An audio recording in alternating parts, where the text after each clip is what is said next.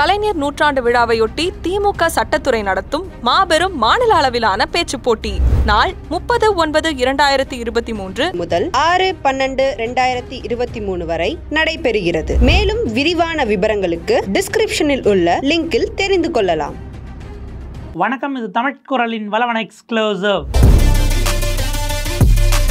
உங்ககிட்ட ஒரு mobile phone இருக்கா? நீங்கள் இந்தியாவுக்குள்ளே தான் இருக்கிறீங்களா? இனிமேல் எப்போ வேணாலும் நம்முடைய மாண்புமிகு இந்தியாவினுடைய பிரதமர் நரேந்திர தாமோதர் தாஸ் மோடி அவருக்கு ஆதரவாக மோடிக்கு வாக்களியுங்கள், மோடியினால தான் உங்கள் வாழ்க்கையே இன்றைக்கி நல்லா இருக்குது அப்படின்னு கேட்டு உங்களுக்கு ஃபோன் வருவதற்கான வாய்ப்பு என்பது ரொம்ப ரொம்ப அதிகமாக இருக்கிறது அப்படிங்கிற செய்தி தான் இன்றைக்கு நம்மை வந்து சேர்ந்திருக்கிறது. அடிப்படையில் இது சட்டவிரோதம், அறத்திற்கு புறம்பானது, ஜனநாயக விரோதம் என்று பல விஷயங்கள் இருந்தாலும் அது எதை பற்றியும் கவலைப்படாமல் உங்களுடைய மொபைல் ஃபோனை, உங்களுடைய டேட்டாவை எடுத்துக்கிட்டு உங்களை நோக்கி வாக்கு சேகரிப்பதற்காக பாரதிய ஜனதா கட்சி அவர்கள் அமைத்திருக்கக்கூடிய கால் சென்டர், அவர்கள் அமைத்திருக்கக்கூடிய வார் ரூம் ரொம்ப சீக்கிரமாக வந்துக்கிட்டு இருக்கு. எலெக்ஷன் நெருங்க இனிமேல் டெய்லி எப்படி பேங்க்லேருந்து ஃபோன் பண்ணி லோன் எடுங்க அப்படின்னு சொல்கிறாங்களோ, ஒரு இன்சூரன்ஸ் கம்பெனிலேருந்து போட்டு ஒரு பாலிசி போடுங்க அப்படின்னு சொல்கிறாங்களோ, அப்படி பாஜகவுக்கு வாக்களியுங்கள், வளர்ச்சியின் நாயகன் பிரதமர் மோடி, அவரால் இந்தியா பெருமைப்படுகிறது என்று உடனடியாக உங்களை நோக்கி கரம் நீட்ட மோடி காத்திருக்கிறார். அதற்கான அப்டேட்ஸ் தான் இன்றைக்கு வந்திருக்கிறது. முழுக்க எல்லா திட்டங்களைப் போலவே மக்களுடைய வரிப்பணத்தில் மோடி வாக்கு கேட்கப் போகிறார் என்பது கூடுதல் செய்தி. சட்டவிரோதமாக இவர்கள் என்ன செய்ய போகிறார்கள் என்பதை விரிவாக அலசுகிறது இந்த தமிழ்குரலின் வளவன எக்ஸ்க்ளூசிவ் செய்தி தொகுப்பு.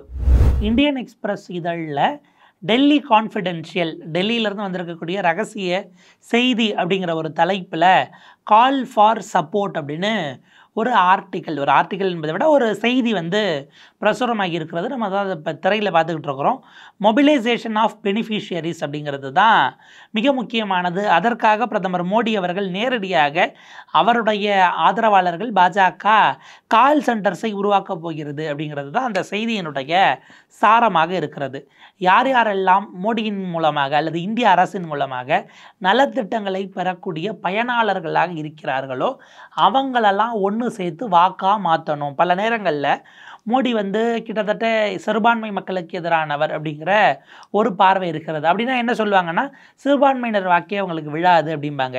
அதே போல் அமைச்சரவையிலேருந்து யாராவது ஒருவரை வெளியேற்றுறாங்க அப்படின்னா அவர் குறிப்பிட்ட சமூகமாக இருந்தால் அந்த சமூகத்தினர் அவர் மீது கோவப்படுவார்கள். ஏன்னா அந்த ஜாதியை சேர்ந்த ஒருவருக்கு அவர் பிரதிநிதித்துவம் இல்லாமல் செய்து விட்டார் அப்படிங்கிற பார்வையெல்லாம் வரும் இல்லையா? இப்படி ஜாதி மதம் என்கிற எல்லாவற்றையும் கடந்து போயிட்டு யாரெல்லாம் அரசால் பயன் பெற்றார்களோ, இப்போ உதாரணத்துக்கு இப்போ 6000 ரூபாய் வருடத்திற்கு அப்படின்னு விவசாயிகளுக்கு கொடுக்கப்பட்டிருக்கிறது. அதே போல் வேறு சில திட்டங்கள், இலவச கேஸ் அப்படின்ட்டு ஒவ்வொரு முறையும் மானியம்னு ஒரு 32 ரூபாயோ அல்லது 21 ரூபாயோ அந்த மாதிரிலாம் மானியம் கொடுத்து, ஏன்னா ரொம்ப வாங்க முடியாது இல்லை, உதவிக்கு 23 ரூபாய் அப்படி கொடுக்கக்கூடிய திட்டங்கள் இருக்கிறது.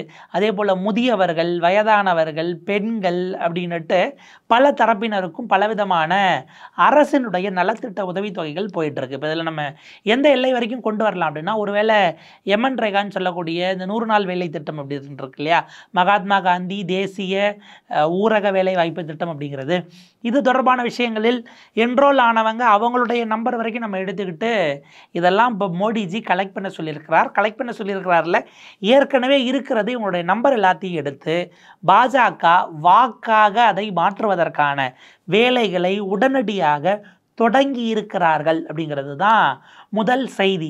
இப்போ நம்ம பார்த்தோம், கொரோனா காலத்தில் நம்ம யாருக்கு ஃபோன் பண்ணாலும் ஒரு நிமிஷம் கொரோனா இன்றைக்கு இப்படியா இருக்கும், அதனால் நீங்கள் பாதுகாப்பாக இருக்கணும், பிரதமர் மோடி தன்னுடைய மிகப்பெரிய மனசை வச்சு நமக்கெல்லாம் இன்றைக்கு தடுப்பூசி போடுறாரு, அதெல்லாம் போய் போட்டுக்கணும் அப்படிலாம் ஒரு 1.5 நிமிஷம் சம்மந்தமே இல்லாமல் நீங்கள் யாருக்கு கால் பண்ணாலும் ஒரு ரெக்கார்டட் வாய்ஸ் ஒழிச்சுக்கிட்டே இருக்கும். இந்த முறை அது ரெக்கார்டட் வாய்ஸாக இருக்க போகிறதா அல்லது நேரடியாகவே மனிதர்கள் மூலமாகவே அந்த கேன்வாஸாக ஆள் பிடிக்கிற வேலையை செய்ய போகிறார்களா அப்படிங்கிறது தான் ஒரு ஹைலைட்டாக இருக்கிறது. இந்த இந்தியன் எக்ஸ்பிரஸினுடைய செய்தியின்படி அவங்க என்ன சொல்ல வராங்கன்னா, மோடி அரசு இந்த முறை ஏற்கனவே மோடி இந்த இப்போ ஓபிசி பாலிடிக்ஸ் அப்படிங்கிறத காங்கிரஸ் கையில் எடுக்கிறது, இந்தியா கூட்டணி கையில் எடுக்கிறது. அதனால தான் அவங்க என்ன பண்ணாங்க, விமன் ரிசர்வேஷன் கொண்டு வந்தால் ஓட்டர்ஸில் கிட்டத்தட்ட ஒரு பாதி ப்ரப்போர்ஷன் அப்படின்னு நம்ம எடுத்துக்கலாம். அவர்கள் எல்லார்ட்டையும் போய் நாங்கள் வந்து பெண்களுக்காக இதை செஞ்சுட்டோம் வாக்களிங்கன்னு கேட்கலாம் அப்படிங்கிற சில ஜிகினா வேலைகளை மோடி அரசு திட்டமிட்டிருந்தது. இப்போ அதுலேயே என்ன பண்ணிட்டாங்க, ஓபிசிக்கு எதிரானவர்கள் ஒரு ப்ரப்போர்ஷனை வெட்டுறாங்க. ஏற்கனவே பட்டியலின சமூகத்திற்கும் அதே போல் பழங்குடியின சமூகத்திற்கும் எதிரானவர். இன்றைக்கி மணிப்பூரில் நடக்கக்கூடிய விஷயங்களை வச்சு அது வந்து ரொம்ப எளிமையாக தெரிஞ்சிடும். இந்த அரசு எவ்வளவு விஷயங்களை கட் பண்ணி இருக்கிறது கடந்த காலத்தில் பட்ஜெட்டில். அது வந்து பார்த்திங்கன்னா சிறுபான்மையின மாணவர்களுக்கான கல்வி உதவித்தொகையிலிருந்து இவர்களுக்கான ஸ்காலர்ஷிப்ஸ் வரைக்கும் எல்லாவற்றையும் குறைத்திருக்கிறதுங்கிறத எடுத்தோன்னா ஒரு பெரிய செக்ஷன் பாஜகவுக்கு எதிராக போயிடுங்கிற பயத்தில் இன்றைக்கு பாஜக இருக்கிறது. எனவே என்ன பண்ணுறாங்கன்னா, மோடி பாருங்கள் உங்களுக்கு மாதம் உதவித்தொகையாக இவ்வளோ தூரம் கொடுத்தாரு, வருஷத்துக்கு இவ்வளோ தூரம் கொடுத்துருக்காரு, எனவே நீங்கள் அவரை ஆதரிக்கணும் என்கிற ரெக்கார்டுக்காக கால் சென்டர்ஸை உருவாக்கி இருக்கிறார்கள். அதன்படி பார்க்கும் பொழுது all the state BJP units have been asked to set up a call centre in each Lok Sabha constituency from where the party workers would reach out to the beneficiaries of the welfare schemes initiated by Narendra Modi government. ரொம்ப முக்கியமானது 545 call centre India முழுக்க. ஒவ்வொரு மக்களவை தொகுதிக்கும் ஒரு call centre. கால் சென்டர்லேருந்து யார் பேசணுன்னா யாரையோ வேலைக்கு எடுக்க போகிறதில்ல, கட்சியில் இருக்கக்கூடிய கட்சியினுடைய காரியகர்த்தாக்கள்னு அவங்க சொல்லுவாங்க இல்லையா, கட்சியினுடைய உறுப்பினர்களாக இருக்கக்கூடியவர்கள், அவர்கள் ஒவ்வொருவரும் ஃபோன் மூலயமாக அவங்களுக்கு என்னென்னா லிஸ்ட்டு போயிடும், யார் யாரெல்லாம் அந்த ஊரில். இப்போ உதாரணத்துக்கு விழுப்புரம் நாடாளுமன்ற தொகுதி அப்படின்னு எடுக்கிறோம், அல்ல தென் சென்னை அப்படின்னு எடுக்கிறோம், அல்லது அந்த பக்கம் போனீங்கன்னா தேனி நாடாளுமன்ற தொகுதி அப்படின்னா, இப்போ தேனியில் பிஜேபிக்காரங்க ஒரு ஆஃபீஸை போட்டுட்டு உட்காந்துடணும். அவங்களுக்கு அரசிடமிருந்து, யார் அரசு, ஒன்றிய அரசு இருக்கு இல்லையா, நரேந்திர மோடி தலைமையிலான அரசுகிட்ட இருந்து பிரதமருடைய வீடு கட்டி கொடுக்கக்கூடிய திட்டத்திலேருந்து இந்த நாடாளுமன்ற தொகுதிக்குள்ளே வீடு வாங்கினவங்களுடைய லிஸ்ட்டு இது அப்படின்னு அவங்க ஊர் பேர் கிராம வாரியாக ஃபோன் நம்பரோட போயிடும். இது முடிஞ்சுதா? அதே போல் அவருடைய ஜன்தன் யோஜனா, அதே போல் அவர் சிலிண்டர் கொடுத்த திட்டம், இப்படி இலவச கழிப்பிடம் அது வந்து கட்டி கொடுத்தது, அதற்கான நிதி கொடுத்தது, அந்த திட்டங்களுக்கு இவ்வளோ பேர். இன்சூரன்ஸ், செத்து போனவங்களுக்கெல்லாம் இன்சூரன்ஸ் போட்டு மெடிக்கல் கிளைம் பண்ணாங்கல்ல, அதில் பயன்பெற்ற குடும்பம், பயனாளி, அவருடைய மொபைல் நம்பர் அப்படின்னு போட்டு லிஸ்ட்டு போயிடும்.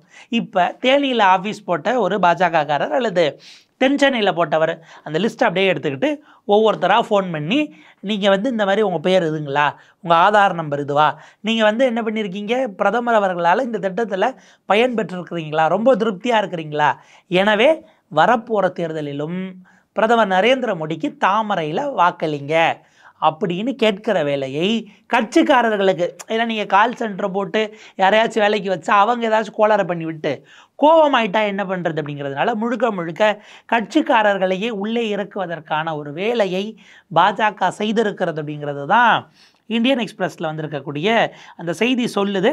அப்போ நேரடியாக இது எப்போ தொடங்கப்படணும் அப்படின்னா, அக்டோபர் மாதத்தில் இது தொடங்கப்பட்டு தன்னுடைய வேலையை தொடங்க வேண்டும் அப்படின்ட்டு உத்தரவு நேராக மேலே அங்கே பாஜக, தேசிய பாஜகவிலிருந்து கீழே அடுத்த கட்டத்திற்கு வந்திருக்கிறது அப்படிங்கிறத பார்க்குறோம்.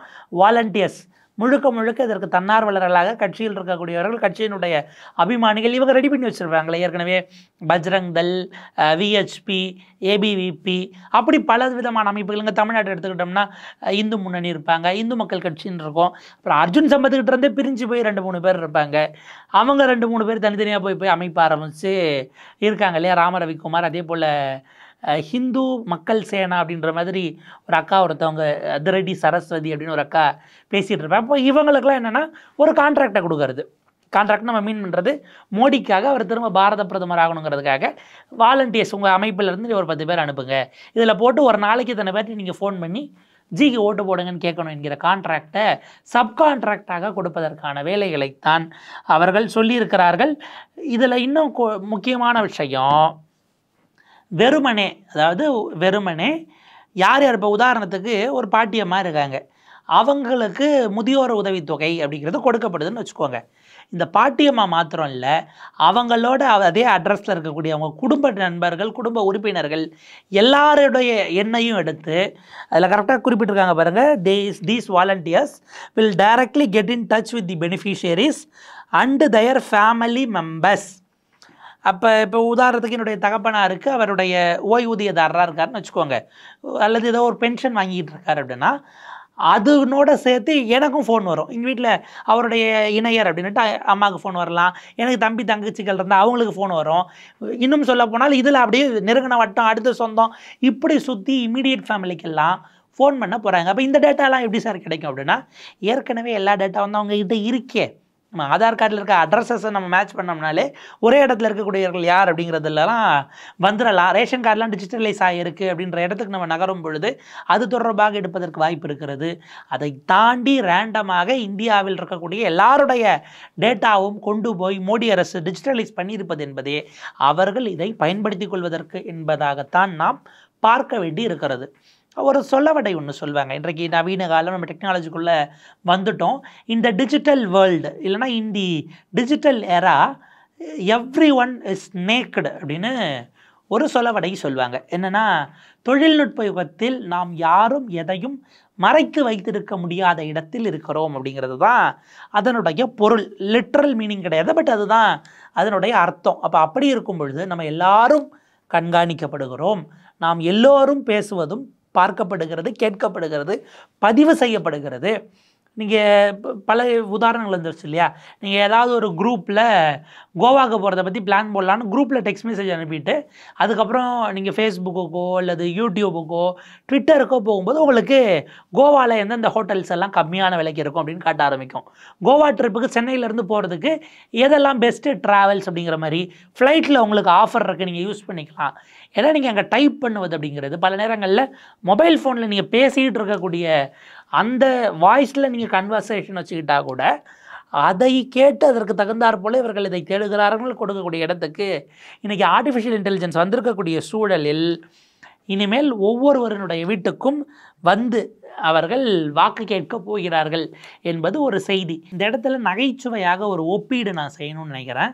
2014 அதற்கு பிறகு மோடி வந்த பிறகு இங்கே பாஜகனா யார் என்ன அப்படிங்கிறதெல்லாம் அதுக்கப்புறம் தான் கொஞ்சம் ரொம்ப தெரிய ஆரம்பிச்சுன்னு வச்சுக்கோங்களேன். அவங்க சோஷியல் மீடியா மற்ற விஷயங்கள், குறிப்பாக பொன்னாருக்கெல்லாம் பிறகு டாக்டர் தமிழிசையெல்லாம் வந்த பிறகு பாஜக அப்படியே ஆக்டிவாக எங்கேஜ் ஆவாங்க, இங்கே போவாங்க, அங்கே வருவாங்க, ஏதாவது ப்ரெஸ் மீட் கொடுப்பாங்க, ஏதாச்சும் அவங்க பண்ணிக்கிட்டே இருப்பாங்க இல்லையா, இருப்பை வெளியில் காட்டிக்க. அப்போ டாக்டர் தமிழிசை இருக்கும்போது ஒரு ப்ரோக்ராம் லான்ச் பண்ணாங்க. ஒரே ஒரு மிஸ்டு கால் கொடுத்து நீங்கள் கட்சியில் சேரலாம் அப்படின்னு அவங்க லான்ச் பண்ணாங்க.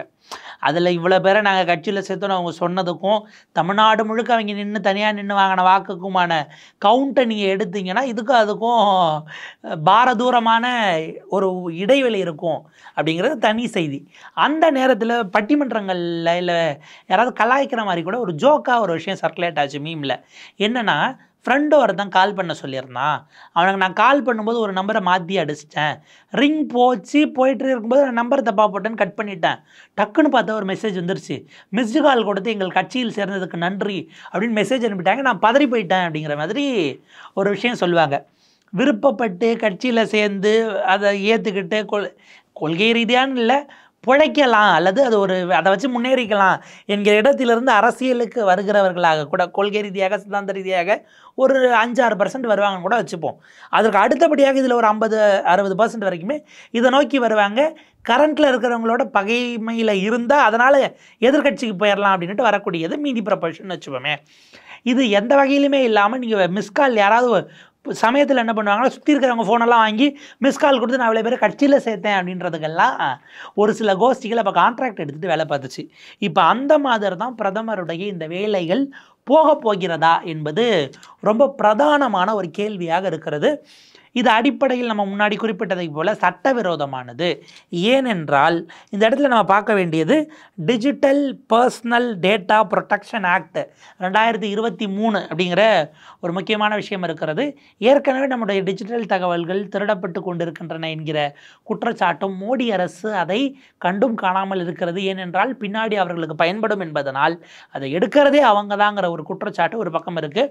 பெகாசஸ் அப்படிங்கிற ஒரு விஷயம் இன்றைக்கு வரைக்கும் பேசப்படலை. பலரும் இங்கே உளவு பார்க்கப்பட்டிருக்கிறார்கள். சொந்த அரசு இங்கே இருக்கக்கூடிய அரசுக்கு எதிராக இல்லை, மக்கள் நலன் சார்ந்து சிந்திக்கக்கூடிய எல்லோரையும் ஒட்டு கேட்கக்கூடிய இடத்தில் இருந்திருக்கிறது என்பதுதான் மோடி அரசு செய்திருக்கக்கூடிய மிக மோசமான ஒரு வெட்கைக்கேடான செயலாக நாம் பார்க்க வேண்டியிருக்கிறது. அப்படிப்பட்ட நிலையில் இந்த டேட்டாவை வச்சுக்கிட்டு மோடி அரசு மிகப்பெரிய ஒரு கேம் பிளேவோடு 2024க்கு தயாராகிறது என்பதுதான் இப்போது நமக்கு வந்து சேர்ந்திருக்கக்கூடிய எச்சரிக்கை செய்தியாக நாம் பார்க்கிறோம். ஒரே ஒரு சின்ன ஒப்பீடு, 2019 எப்படி பாஜக இப்படிப்பட்ட டேட்டாவை பயன்படுத்தி கொண்டு மிகப்பெரிய வெற்றியை பெற்றது அப்படின்னுட்டு ஹிந்துஸ்தான் டைம்ஸில் ஒரு ஆர்டிக்கல் வெளியாகி இருக்கிறது. நம்ம ஸ்க்ரீனில் அதனுடைய அந்த ஸ்க்ரீன்ஷாட்டை பார்த்துட்ருக்குறோம். How BJP used data to craft landslide win மே 25, 2019 அன்றைக்கு பதிவாகி வந்திருக்கக்கூடிய ஒரு ஆர்டிக்கல். 2019 எலெக்ஷனில் பாஜக ஜெயித்ததற்கு மிக முக்கியமான காரணம், இப்போ நம்ம இவ்வளோ நேரம் பேசிகிட்டு இருந்தோம் இல்லையா, நம்முடைய டேட்டாவை பயன்படுத்தி அப்படிங்கிறது தான் ரொம்ப எலாபரேட்டாக அதில் எழுதியிருக்கிறாங்க. அன்றைக்கு இந்தியா முழுக்க சுமார் 160 கண்ட்ரோல் ரூம்களை பாஜக அவர்களுடைய கட்சியினரோடு சேர்ந்து உருவாக்கி இருக்கிறார்கள். அதை வந்து ஒரு 160 கண்ட்ரோல் ரூம் போட்டிருக்கிறாங்க. நீங்கள் வார் ரூம் மாதிரிங்கிறது தனி, கண்ட்ரோல் ரூம்ஸாகவே அவர்கள் செயல்பட்டு இருக்கிறார்கள். இண்டிவிஜுவல்ஸை தனித்தனி நபர்களாக வாக்காளர்களை தேடி போய் அவர்களை எப்படியெல்லாம் தொடர்பு கொள்வது அப்படிங்கிறதுக்காக நாடு முழுக்க அவங்க போட்டதுலேருந்து கிட்டத்தட்ட அவங்க வந்து 2 கம்பெனிஸ் அதில் உள்ளே கொண்டு வந்திருக்கிறாங்க. ஒன்று வந்து Jarvis technology and strategy consulting private limited and association of billion minds அப்படின்னுட்டு 2 நிறுவனங்களை உள்ளே கொண்டு வந்திருக்கிறாங்க.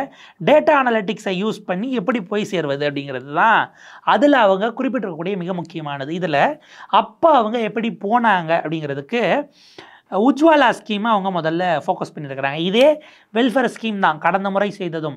எப்படி பாஜக முதல் முறை வந்த அதே அளவு வராது என்று எதிர்பார்க்கப்பட்ட போது தனிப்பெரும்பான்மையோடு 303 இடங்களை பெற்று வந்தது அப்படிங்கிறதுக்கு இதுவும் ஒரு மிக பிரதான காரணம். உஜ்வாலா ஸ்கீம் அதில் தான் வந்து அந்த ஃப்ரீ கேஸை கொடுத்தது அப்படிங்கிறது. அதே போல் ஸ்வச் பாரத் எல்லா வீடுகளுக்கும் கழிப்பறைகள் கட்டி கொடுத்தது, இது போன்றதை எடுத்துக்கிட்டு ஒரு 400க்கும் மேற்பட்ட மார்க்கெட்டிங் செய்யக்கூடிய ஆட்கள் அதில் வந்து உள்ள ஜாயின்ட் ஆகிருக்கிறாங்க. பிஜேபியினுடைய கம்ப்ளீட் டீமோடு இவங்க இணைஞ்சி ஒர்க் பண்ணியிருக்கிறாங்க அப்படின்னுட்டு அவங்க ரிப்போர்ட் பண்ணுறாங்க. இந்த இடத்துல தான் அவருடைய ஆரம்பத்தில் மிஸ்டு கால் கேம்பெயின் தொடங்கினதெல்லாம் இந்த நிறுவனங்கள் இருந்து தான் அவரே திரும்ப வரணும் அப்படிங்கிற மாதிரி கொண்டு வந்துட்டு ஒரு கிட்டாக இவங்க இந்த கேம்பெயினை லான்ச் பண்ணியிருக்கிறாங்க. மற்ற எல்லாவர்களையும் விட இவர்கள் ரொம்ப குறிப்பாக எங்கே ஒர்க் பண்ணாங்க அப்படின்னா மேரா பூத் சப்சே மஜ்பூத் அப்படிங்கிற பெயரில் அவங்க ஒரு கேம்பெயினை லான்ச் பண்ணுறாங்க. அப்போ நமோ ஆப் அப்படின்னு நரேந்திர மோடிக்காக ஒரு ஆப்பையும் கொண்டு வந்திருந்தாங்க. நம்ம குறிப்பிட்ட இந்த கேம்பெயின் கிட்டத்தட்ட 50 மில்லியன் வீடுகளை குறிவைத்து நடந்திருக்கிறது. 1 மில்லியன்னா நமக்கு 10 லட்சம், அப்போ 10 மில்லியன் அப்படின்னா 1 கோடி, 50 மில்லியன் அப்படின்னா கிட்டத்தட்ட 5 கோடி வீடுகள், 5 கோடி குடும்பங்களை குறிவைத்து இந்த கேம்பெயின் போயிருக்கிறது. அன்றைக்கு இருந்த நிலவரப்படி யாரெல்லாம் பெனிஃபிஷியரியாக இருந்தார்களோ அப்படிங்கிறத அவங்க குறிப்பிடுறாங்க. இதற்கடுத்து பல்வேறு விதமான ஸ்கீம்ஸை கொண்டு வந்து பலரையும் அதில் இணைக்கிறாங்க. அப்படி இணைக்கும் பொழுது கூடுதலான வீடுகளை பற்றி அங்கே இருக்கிறவங்களை பற்றின டீட்டெயில்ஸ் உங்களுக்கு கிடைக்க ஆரம்பிக்குது.